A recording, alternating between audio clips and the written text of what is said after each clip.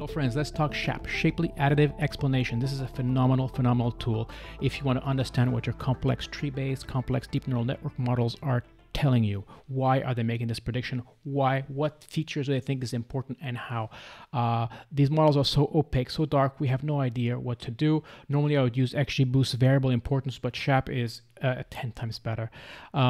If you like, for example, the regression coefficients that a model like a simple linear regression will give you, more of this will do that, more of this will do this.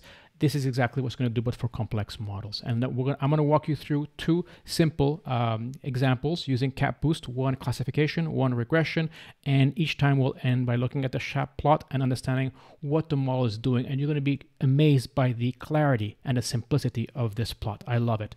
Welcome to the Val Mel Show. My name is Manuel Amunatiki. Please sign up for my newsletter. Upper left corner, you'll get my updates on my videos, my books, and I often have some deals. I'll talk about this at the end of the video. And this video is going to be classified under data science. Just click the data science button and you'll see all my other material on data science. Plenty of good stuff there. So all the code you need, everything you need is in the Jupyter Notebook extract. The link is in the description of the video. I get a lot of people say, hey, where the code is? The code is in the description. There's a link. Just click on it, copy it, and you'll get the extract here. The way it works, you basically copy and paste in a new Jupyter Notebook and you're good to go. So here it is. Let's get right down to business. You will need to install a few things, including Catboost if you haven't, and SHAP as well. So I'm not going to cover the installations. You're on your own there. Everybody has different OSs, different versions of Python. It's a nightmare, but this stuff is so ubiquitous, you should be able to find it on the web easily. So I'm going to load a few libraries in memory. I put a link here, great link that talks about what SHAP does. Let's just jump to there. Here it is. They go into a bigger explanation of it. It's open source, and it's a module you tie into your other models. So it's independent of the model, which is nice because there is kind of an audit. It's not it's not the model itself that can lie. This is a separate piece that can really audit the results. It often does it by taking your predictions, removing one variable or changing one variable's value and seeing how it affected the predictions and kind of recalculating things, doing that a lot of times, disturbing the predictions and eventually getting, which were the ones that were more helpful to the model, less helpful, and to what degree, negative or positive. So SHAPE is one. The other one is called Lime, another one worthwhile to look at. So we're going to go practical hands-on here. So let me jump back to the code. And the link to that material is there. It's very interesting. So we are going to use, let's start with a Catboost classifier. Also, I've done plenty of videos on Catboost. I love Catboost. It's so powerful because it kind of allows you to not have to one hot cut in your categories. You just give to Catboost, say, hey, just tell Catboost this is a category, it'll take care of everything, unlike XGBoost. But XGBoost, I love it too. It does a lot of great things too, like modeling nulls and these kind of things. I really like XGBoost as well. Oh, by the way, SHAP comes out of the University of Washington. What else comes out of the University of Washington? XGBoost. I have no idea why, but I guess the data science department at that school must be phenomenal because some great tools are coming out of that place. So let's load the Titanic. I'm going to go to the Biostat Vanderbilt University to get it. It's simple. And here it is, right? This is the Titanic, the manifest of the Titanic. All the passengers that want to Titanic gives you some information, their age, their gender, blah, blah, blah. And more importantly, whether they survived or not. We know, everybody who's seen the Titanic movie, we all know the story. Younger people and females survived, males and older people didn't, right? So it's a very interesting data set for data science because it's clearly, there's a pattern that's obvious. And I oftentimes use it to calibrate my models to make sure my model is working well. So this is exactly what we're going to do here. We're going to load this in memory. We're going to do a few things. I'm not going to cover this too much. I've done it on other videos. We're going to take the cabin. We're only going to we're going to replace the nans. We're going to I think what are we doing here? We are there are some unknowns, so we're cleaning them up. We're going to basically strip first letter from cabin numbers. So basically here you see the cabin numbers. They're unique, so they're not going to be very useful, but the floors are there, B, C, etc. So that's why we're just going to use that first letter. That's good for us. There is the male female is represented as sex here. It's not going to work for us, so we're going to assume if it's female it's 1, if it's male it's 0. We'll just choose one arbitrarily. We're going to drop the features we don't need. We're also going to make the class. The class is actually a number. In most cases, that's great. We want it to be a category, so we're going to force it to first, second, and third, so Catboost clearly knows it's a category. We're also going to kind of clean up the embarked and impute the age with the mean. And this gives us this nice clean, let me run this so it's in memory. There it is. It's going to give us this nice and clean data set, a lot more compact. We have the class, survived or not, age, whether it had siblings, parents, the fare, the cabin, where they embarked, and whether it's this person is a female or not, right? So very simple, very clean. This is obviously model ready because Catboost can handle these categories, right? You wouldn't be able to feed this into XGBoost like this. I'm passing this to, I'm dropping the NAs. Yeah, it doesn't like NAs. XGBoost doesn't mind NAs, so that's a plus for XGBoost. I'm going to pull the features. I like to do that. It's very simple to do. I'm simply saying, get all the features that aren't the outcome variable. So that we have this features, and we're going to use that features list in multiple places. So it's nice to have all that organized. We're also going to pull the categorical features that you have to tell Catboost what's a category. It won't know out of the box. So here we're saying anything that's not a float is a category. So integers, text, everything, throw that as a category. And then we are going to use our trusted train test split to split the data set into two, 70% for training, 30% for testing. We're going to set the random seed. We also tell it that our outcome variable is survived, right? We're predicting whether the person survived or not. So survived is 1, not survived is 0. So we're looking for survival, not looking for death. That's the order we're looking at this.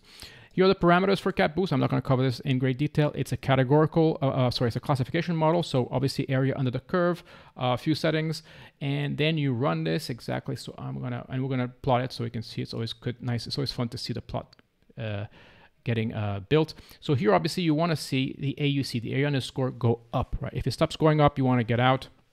So here it's doing a great job at 0.845 AUC. Remember, area under the curve, 0.5 is random, 1 is perfect. So we're doing really good. We might be able to get the 0.6 maybe. Let's give it a chance. This is the fun part. Oh, it's starting to decrease. I think I'm running it too long here. I probably could reduce that time. Okay, it ran, perfect. And it tells you this best test score, not the training score, is 0.85. So not bad. So now we introduce SHAP. You may have to install it if you don't have it. And we are also going to, I don't need to do that Catboost because we already have it. So the way you use a SHAP file, you say you pass it your model. You say, you cat underscore model, which is now our trained model. It's a model basically that has learned to predict survivability on a Titanic. You say cat model, get feature importance. So you're getting the feature importance. This is basically, you need to pass it the pool of the test values, your outcome variable, and the features. It needs the features. If you don't give it the features, it's going to crash. And type SHAP values. Then this basically the rest is you call SHAP, you initiate it. It's JS, and then you say SHAP.force plot, and we're gonna get the plot, and this basically creates this SHAP instance in memory. Here it is. So it gives you this kind of higher and lower outcome. I never really liked this this plot, so I'm not going to talk much about it. It always confuses me. I like is the summary plot. Now this is what I really love. And look at that. Okay, now we have remember my other videos where I do variable importance using XGBoost, the var-imp, which is a great tool, but this, my friend, is phenomenal. It gives us the coefficients, just like a simple regression model. Yet this is a classifier, tree-based classifier, which means it's non-linear. It's so much more complex. If you've cracked open a classifier, you'll see all these trees of this, if that, and this. It's a nightmare. It's a complete. This simplifies it for you. So what do we see? We know that female is the most powerful variable for a Titanic. The females had a very high ratio of survivability. Males didn't, clearly. So what you see here, it gives you this cool little bar here. High is red, low is blue, kind of like hot heat. And on the x-axis, it's the does it help the model more towards what your positive outcome, in our case, whether you survived, or negative outcome, whether you didn't survive. And on the y-axis, we have our features. They're in descending order, meaning that is female is the most important feature. And we see here that is female is the most important. If is female, remember, is 1. So it's the value of 1. The higher the value, red, is more important for survivability. The lower the value, 0, which would be male, is it's for the negative side, basically negative outcome. So more female, higher chance of surviving, less female, lower chance of surviving. Class, same thing. The higher the class, this is gray a little bit, so it's a little bit hard to see. It's important, but we know the lower class, right? The lower number was, if it was first class, second class, or third class. First class was more important, and it's here. And this may be the reason why we may not see it this clearly is because we may have done it as a category. This is very important. It can tell you the categories. It may have problems telling you the plus and minus part, which that's interesting here. It'll be interesting to rerun this model without forcing the categories to letters for a second and living to 1, 2, 3. I bet you would see it would be blue here. The lower the number, first class survived, would be in the surviving section, and the bigger the number, third class, would be here in the not survived section. Cabin, same thing. The fair, this is interesting. The red, the higher, the more people who paid, the higher price you paid, the higher chance of survivability. Lower, the less. Age, this is the inverse. This is interesting as well. So the higher number your age, so the older you are, the higher chance of not surviving. The younger, and that's true, it was the children and the women survived, so the age was important. The older people, older men and women didn't, and that's why you see it there. So this is phenomenal. Imagine this is a toy, not a toy data set, it's a real data set, but it's a very simplistic one. The SHAP files can handle huge size data sets. There was a presentation at Databricks where they did this in a distributed environment. This can really bring transparency to your models and share with the people who are your customers, oh, why is this feature doing this? Well, let's see. The model thought this was more important positively or negatively. It's huge. Okay, one more example. Let's do a regressor. So as you know, Catboost handles both regression and classification. Regression classification also does multi-classification. There may be some surviving models. Those tools are phenomenal. So we are going to load the Boston data set. So this is a classic, again, the Boston house prices data set. And the goal of this model is to predict the prices of a house of houses in the Boston neighborhood. You'll see crime. There's a bunch of these very interesting socioeconomic features: the crime, the age, the taxes you're paying, the amount of rooms, the lower status of the population, all these interesting socioeconomic variables, which obviously have a huge effect on prices. Here it even says that it looks like if you're Chaz, maybe if you're by the Charles River in Boston. Okay, I assume Charles River would be a premium on your rent. Okay, so, or on the cost of the house.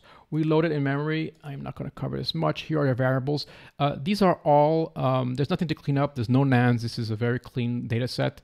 The only thing is there are, well, let's look at the outcome variable. It's called MEV, which is the median value of owner-occupied home in the thousands. So this is a regression. We're going to predict in the thousands the price of a house using all these features. Some features are categories, and I'm going to show you a trick to easily do this. So we have to load the Catboost regressor this time.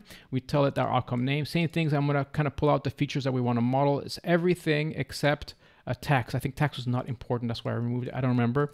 And then we do the categories. This is interesting because here we're going to say a category is everything that's not, in this case, that's an integer. You're either an integer or a float. If you are an integer, you're a category. If you're a float, you are a continuous variable. So this is going to give us the list of categories, and I print them out here. Chaz and Rad. So what is Chaz and Rad? Let's quickly look it up here on the list here.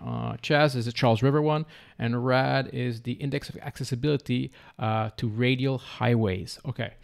I'd rather be by the river than the highway, but oh well. Okay.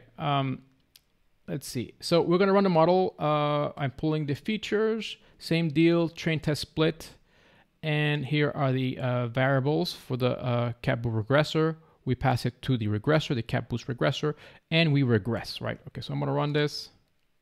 Oops, I probably didn't load all in the memory. Let me start again here. Make sure I have everything in memory. There we go.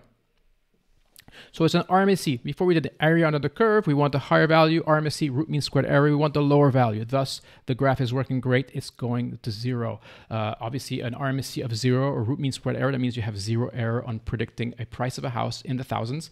And it looks like we ran quickly here. Let me make this a little bit, let's give it a little bit more juice here. I'm going to increase the learning rate. And load everything in memory again. There we go. Give it a little more chance to find little nuggets here and then. Here it is. It's running a little bit more. The learning rate was too big. Okay, so we'll let it run. I ran. Okay, so now I'm going to load this into the shape. So the SHAP program, as you can see, it can handle categories, classifier, and regression, which is really cool. I'm going to show you another really neat thing about it. So again, it gives us this the flat plot. Let's do the summary plot, much better. Here it is, high, low again. So LSTAT, most important feature, top of the list. Why is LSTAT? What is LSTAT? I forget already. It is percent lower status of the population. That makes sense. Meaning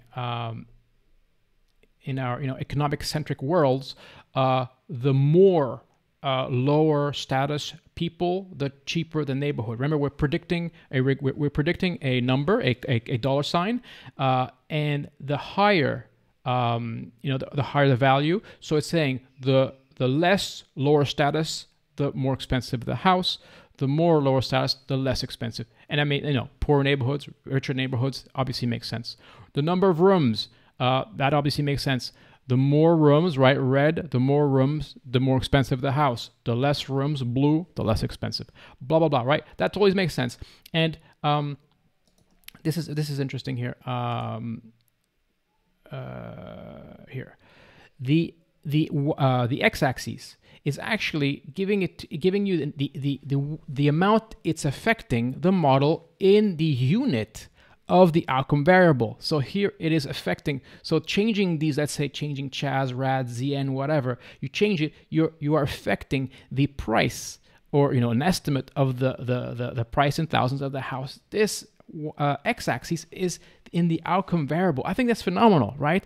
It's telling you, it affects, this thing is affecting by X amount the price of the house. Wow, I mean, this stuff blows me away. We've come a long way. When I was, many years ago, a friend of mine, we kind of wrote something a little bit like that, where we could get the regression coefficient style from a classifier. It was a nightmare. Now this stuff is becoming ubiquitous. People are using it. I've seen papers talking about these kind of charts, right? It's out. And now it's easy. This is phenomenal, right? There's a great tool to add to your tool set. Your customers are going to love it because it's no more, they're not going to be scared anymore by using these weird, deep, Keras models or complex Catboost models, because now they can see exactly what's going on. And oftentimes it's going to make sense to them, and they're going to totally trust the model, trust your advice. So there it is. So again, let me talk about a few things at the end of my videos. I like to push some of my material. You can find my books. I always have a bunch of books on Amazon. These are probably the 2 popular ones I have. Just simply put my name, first name, last name in Amazon, hit the return button, and you'll see my books here. I have a bunch of them out there. And the ViralML School is 50% off right now, for especially, still some of us are still stuck at home. Simply hit the classes button, and it will take you here to the different sections I have. I have machine learning track, market analysis track, entrepreneur track, and web makers track. All of them are good. A lot of students have taken them, have got great feedback.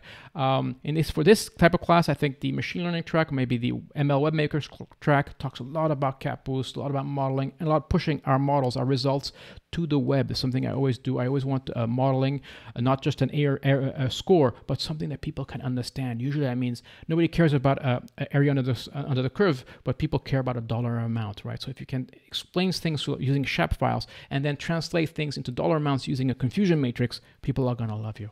And also I have a lot of classes on Udemy for free. So let's go back to the front page of ViralML School.